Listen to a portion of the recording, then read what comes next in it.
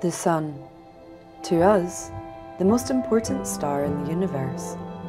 The source of light and heat that makes life possible here on Earth. Our solar orbiter has released 4 new unique images of the Sun, including the highest resolution full disk views of the Sun's surface to date. Zooming into the visible light image reveals the Sun's surface, or photosphere. Beneath it, the hot, dense plasma is churned around, not unlike magma in Earth's mantle. As a result of this bubbling, the Sun's surface takes on a grainy appearance.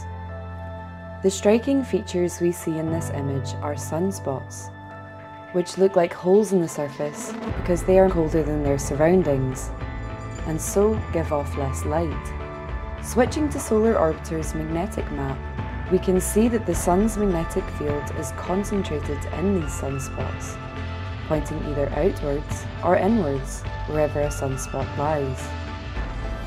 Solar Orbiter's third map shows how fast plasma at the Sun's surface moves. The surface plasma generally rotates left to right as the Sun rotates. Around sunspots, the plasma is pushed outwards.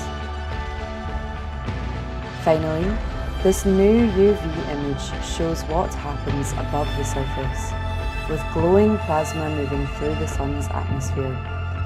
With these detailed images, Solar Orbiter is helping us peel away the Sun's many layers and advancing our understanding of our life-giving star.